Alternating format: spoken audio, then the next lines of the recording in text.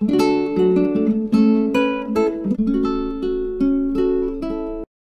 this video, we are going to discuss about the validity of this argument. So the argument is as follows. If I study, then I will not fail in maths. Second statement is if I do not play basketball, then I will study. And third is, but I failed in maths. The conclusion of this argument is I must have played basketball. So how are we going to solve this? So I will mark the sentences now. If I study, I'm going to call P as I study. The second statement is I will fail in maths. I'm going to call that as my statement Q. So I will fail. The third is I do not play a basketball. That I'm going to call R. I'm going to call as playing basketball. So I play basketball.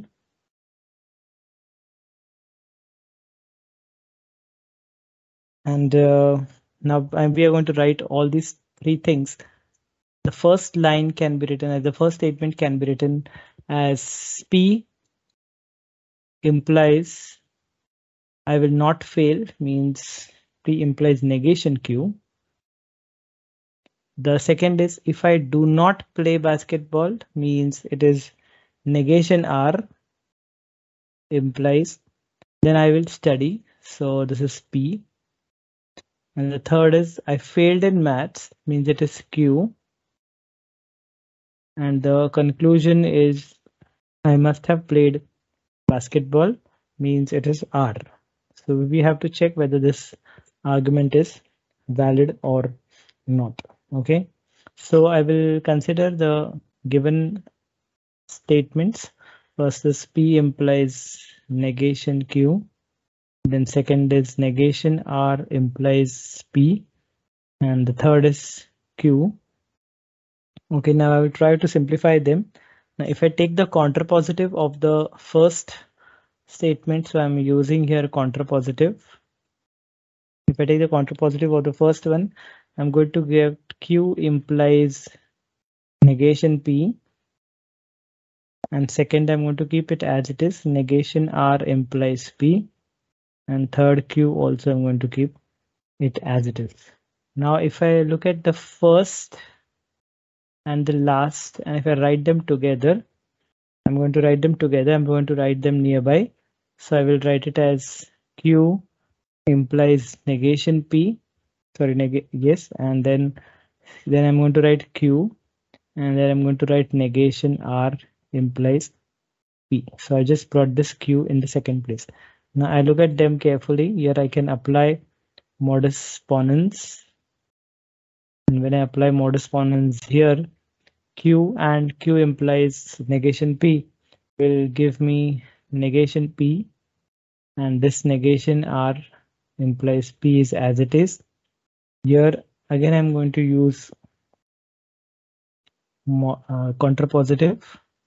So when I use contrapositive here, this will become negation P, comma, this will become negation P implies R, and therefore by modus ponens again, I'm going to get negation P with negation P implies R will give me R. So this is what we wanted. So the given argument is what? The given argument is valid. Let me go to the next question. I'm going to check the validity. If it rains, I'm going to call P, it rains. Then I wear a raincoat. I'm calling it Q. So the first one is basically P implies Q. Second, if it shines R, then I do not need a sweater. So need a sweater, I'm going to call S. So do not need a sweater, I'm going to call negation S. The third is either it rains or it shines. For rains, we have written P. So P or it shines. For shines, I have written R. So it is P or R. The last one is I do not need a sweater. I'll just make a correction here. I need a sweater. Let me please make a correction here. I need a sweater. So Here I'm going to have a S directly because need a sweater is S. So I have a S here. And the conclusion is I wear a raincoat. So I wear a raincoat is Q. So wearing a raincoat is Q. So we have to check whether this thing is valid or not, if this argument is valid or not. So I will just consider the given things to me. So I'm given P implies Q. Then I'm given R implies negation S. P or S, sorry, P or R, and then I've given a S. Okay. Now this P or R, I will convert it into implication. So if I want to convert it into implication, we know that A implies B is equivalent to what? Negation A or B, right? So I will use this. So P implies Q, then I have R implies negation S, and here I'm going to use this implication, this equivalence, though I can write it. So I can write it as negation P implies R, and this is S. Okay. Now, if I look carefully here, at the second and the third, this is saying negation P implies R and R implies negation S. So I'll write it in rough. So I have negation P implies R and I have R implies negation S. So by hypothetical syllogism, I'm going to get negation P implies negation S. Right. So first and the third. So P implies Q. I'm getting negation P implies negation S. And the last S is as it is. So what have I used here? I have used here hypothetical syllogism. Right. Now I want to convert, I want to further simplify this.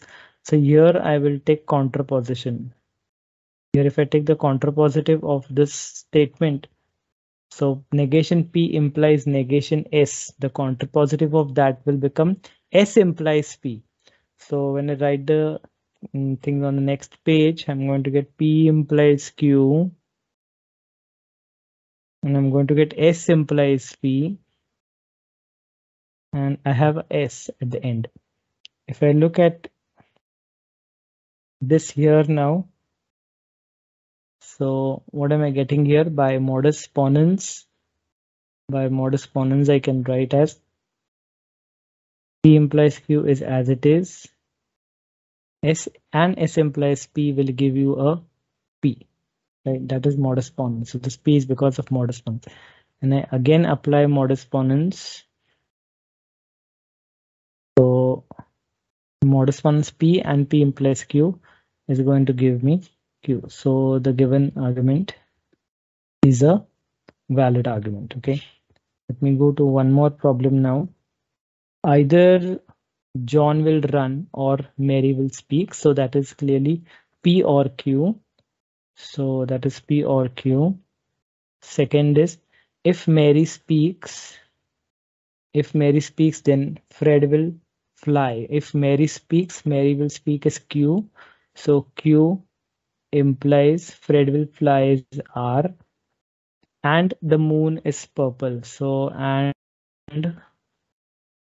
moon is purple. Moon is purple is I'm saying S. The moon is purple is S. So Q implies R and S. The third is the moon is not purple, means it is negation S because moon is purple. I'm calling as R. Okay. And the last is, so the conclusion of this is that John will run. John will run is given by what? John is given by P. So we have to check whether this argument is a valid argument or not. So I will consider the left hand side now. So I have P or Q, and Q implies R and S, and I have negation S here. Okay. Now, if I try to convert this into a implication, again, I'll recall A implies B is equivalent to what? Negation A or B. So what will be the equivalence of P implies Q? So see, B is the same. So Q is the same, or sorry, implies this P will become negation P because it is A becomes negative of A, right? Second is Q implies R and S. I'm going to keep that as it is. And the last is also negation is I'm going to keep as it is.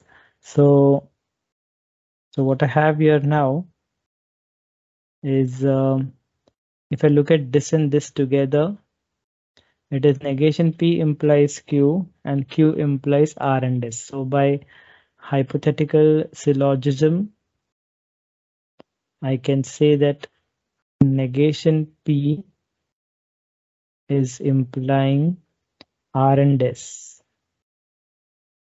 And I have a negation S as it is. I'm continuing this line again on the next page.